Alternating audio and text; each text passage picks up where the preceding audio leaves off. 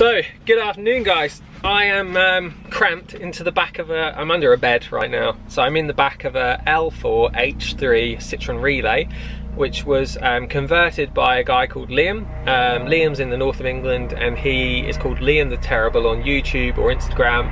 If you follow me, you might know him already, but he contacted me before he started this build and he said, would I be interested in helping out with this side of things? And I said, yeah, sure.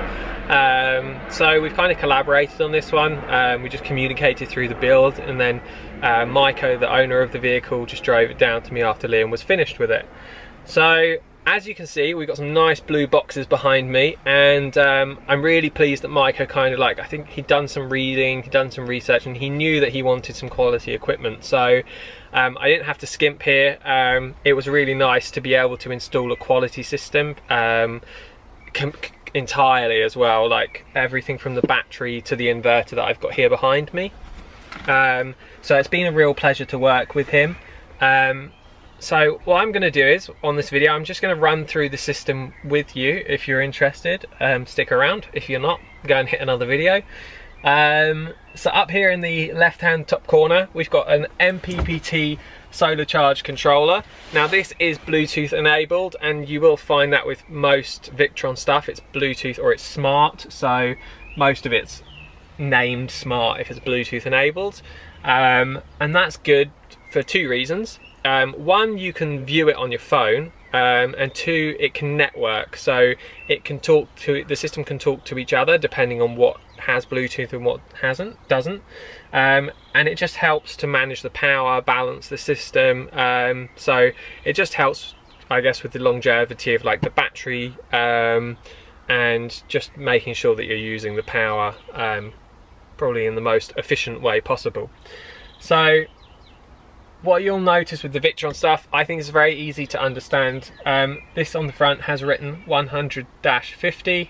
That means we can put a maximum of 100 volts here, volts into this unit, and it will output a maximum of 50 amps to the battery for charging. So you always want to make sure that this unit here is sized appropriately depending on the size of the panel that you have on your roof.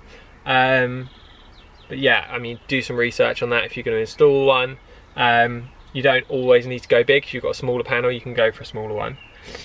And then moving to the left here, we've got an Orion smart charger. Now, battery to battery charger, DC charger, whatever you want to call it. This charges up this battery when you're driving the vehicle. Now, I really like that this is Bluetooth enabled, because when the engine is running, not when you're driving, you can check and see if this is working, the power it's putting back into the battery here. And if you really want to see exactly how much power you've got going in, then this little guy down here, which is called a smart shunt, can tell you exactly how many watts are going back into this battery, second by second. It's great. So this kind of like system that we've got set up here is perfect. I really enjoy this. Now, you can get this unit here with a screen that goes in the front. I personally don't really see the point. Like I don't need to check a screen that says it all the time. I mean, they're great if you want to monitor the system on a kind of hourly basis or a daily basis, but I really like the Bluetooth one. So personal preference though, some people really like to have an analog screen or a digital screen. So yeah, this unit here, so this is an Orion TR Smart 12-12-30, and that means 12 volts input from the engine back, 12 volts output to the battery, and 30 amps maximum. Now, I've run these before and they're really good. They actually output more than 30 amps when they need to. I think I've seen them go up to about 35 amps. They're a really good unit. I think they're really good value for money, and really solid. Massive heatsink here on the back, nice and quiet, no noisy fan or anything there. So really solid, good unit. Up here in the corner, oh, I'm gonna have to do some yoga in the back of this fan. Up here in the corner, we've got a Victron Phoenix inverter, and as you can see, this is spaced off of the wall, so it allows airflow. I can get my hand behind there. It just allows air to circulate around this unit. This has an eco mode. you can actually wire this to a switch in the front as well, so you could turn it on and off without coming back here. This one is going to be left on permanently because the owner is running a 230 volt fridge in the front, so he wants to leave this on all the time. That's exactly what I've done in my van build, and it works great. It's not noisy at all. It draws around 0.8 amps if it's on standby all the time, but that's not going to be a problem here because we've got a 300 amp hour battery there, which is huge. That's going to last for the best part of a week, I would guess. So yeah, Victron inverters are really good quality, and you'll notice this one is pretty big. It's actually really big, and it's only a 1200 watt. I say only, 1200 watts will do the majority of things that most people need. But if you start looking on eBay or Amazon, you will notice that 1200 watt inverters will be considerably smaller than this. They will also be considerably lighter than this. Now this unit here is heavy, and my guess is that I haven't taken one apart. Actually, it's not my guess because I've seen a strip down of one. There's copper inside here. The cheaper ones will probably be made with aluminium transformers. Longevity wise, these things are installed in boats for like 30 years. They come out, they're still working, and people sell them on eBay.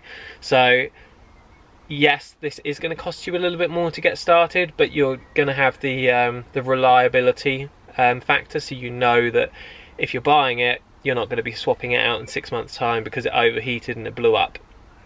So I think that's the thing you want to bear in mind when you're pricing up a Victron system. It's about reliability. If you're going to be in a vehicle a lot of the time or on holidays, you don't want to go away and for your week to potentially be ruined because something stopped working. All systems have their flaws, and I'm not saying Victron could never go wrong, but you've definitely got better chances of having a hassle-free system when you use this equipment. So just going on to the system kind of wiring side, I know a lot of people get confused when it comes to electric, so I just want to run through this to help break it down. If you're looking at this and thinking, oh, I want something like that in my van, but I don't know, like it looks like there's so many wires. It's actually pretty simple once you get your head around it, so I'm just going to try and run you through it right now. So obviously on each battery you've got a negative and a positive. These cables are 35 millimeters squared, so I've got obviously positive, negative, so let's go with the positive first. So the positive is coming up here to an isolator switch, which then comes across into this, and this is a fused live buzz bar. In this it has a mega fuse, which is 175 amps, and I install this in the system so that this will blow before the one in here blows. So that's just kind of a bit of insurance, a safety measure to install that. Coming to the top of this buzz bar, we've got 4 sections for power outputs, and each one is a MIDI fuse, and they're all fused according to the size of cable that I've used and the size of the actual unit, like what does the unit need to run. So in this case, 60 amp fuse, 60 amp fuse, and I think 30 amp fuse there. So that's the power side, and the reason you would want to put an isolator in your system is because if I switch that off now, like that, nothing is being drawn or put into these batteries. So if I disconnect this positive cable here, and I go to remove the battery and it touches this negative, it's not gonna spark off, because for example we would have power coming down still into this system, this side, from the Mppt. So to isolate those leads, it makes it a much safer system. From this is then the distribution hub. So these red cables then go out to each appliance, and that's going to provide power to them. The other side of the system is the negative side, and as I mentioned earlier, we've got a smart shunt here.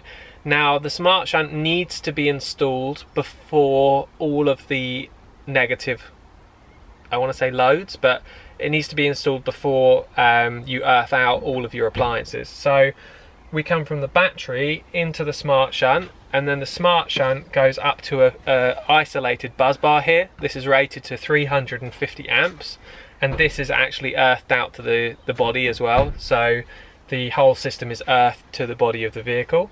And this comes with a cover on the front, so you've got 4 screws, that comes off, and then behind there we've got all of our connections. But I really like those because if one positive power cable was to touch it, it's not going to earth out against the bus bar. So in the corner there we have a 12-volt fuse box, fuse panel.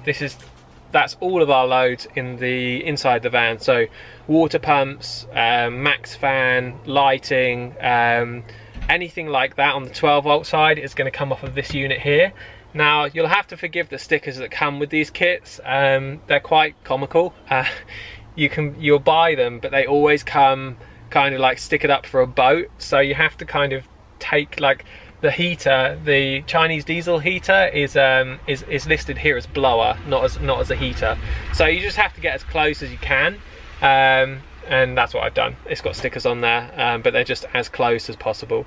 So that's this side of the system. We're just going to pop into the front, and I'm just going to show you the few bits I've done there. I'm not going to do this as a van tour, so I'm going to try and keep the rest of the van out of sight, but we'll just pop into the front of the van and I'll show you what I've done there. You've probably seen one of these before. They're pretty universal when it comes to camper vans. Now, Micah didn't actually need any of these switches to work, so all I've done is disconnected all of these from the back. You'll probably see those before. So I've just disconnected those, and he's going to use this as a panel. If in future he wants to use those switches, he can, but right now he doesn't need to. So they're all disconnected, so they'll light up, but they don't actually do anything. But it's quite nice because it's a really neat panel. And you've got a 12-volt outlet there, which is your kind of general cigarette lighter socket. It's got a readout just for reference during the day. If he doesn't want to check the smart shunt, he can come here and just have a look at the voltage. And then off to the right, he's got 2 USB outlets there as well. So that's, I think, a really nice little control panel. We've got that installed, and then just below me here we've got the inverter is charging my other camera battery, and also my Mppt, my Milwaukee battery as well. It's a really nice van. I wish I could do a van tour for you, but like I said, I'm going to leave that one to Liam. The lights in this one are cool. They've got a remote that go with them, but yeah, that's pretty much the kind of power system side sorted. If you've got any comments, questions, suggestions, please stick them down in the comments below. If you like the video, please give it a thumbs up. If you didn't, please comment and tell me why you didn't like it. But you can go ahead and find me on Instagram at @AboutAVan. If you're living in the UK and you need any Victron stuff for your build, or you're not confident about how you're going to wire your system up, then get in touch with me. I'll put my email in the description below.